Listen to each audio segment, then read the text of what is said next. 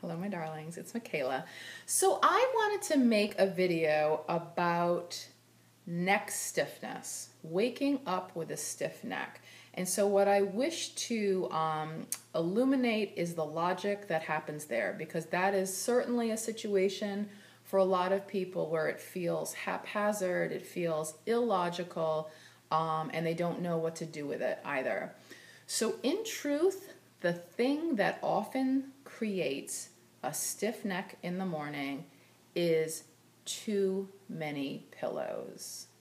So if you see any reality with that, generally what ends up happening is the reason why something feels stiff and or it spasms is that it's too long.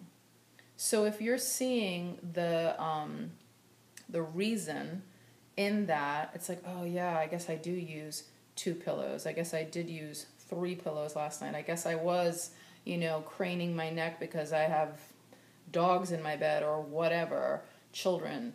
And so that is the culprit. That is generally the culprit for most people. So what I would say for the future is reduce the number of pillows that are underneath your head. Really, you want to be always having joints over each other, okay? So then, now you have a stiff neck. What do you do? In truth, what you can do, so if this is the side that has the stiff neck, please don't stretch it because it's already overstretched. What I would encourage you to do is to put your hand against your head and gently push into it. Push into it. And what that does is it shortens the muscles. And the reason why they hurt is because it's too long. Okay? So don't stretch it. Do contract it. Whatever side you're feeling it, push into that side.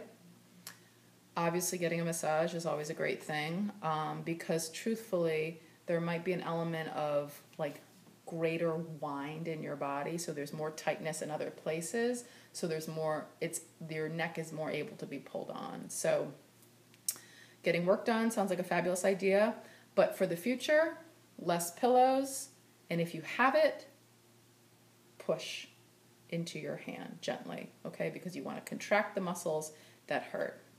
Okay, I think that's it. Be in touch if you have any questions. I hope that was useful.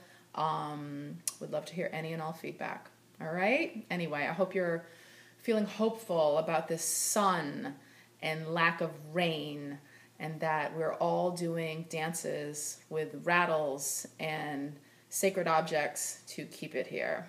All right? Anyway, love you very much. Until next time.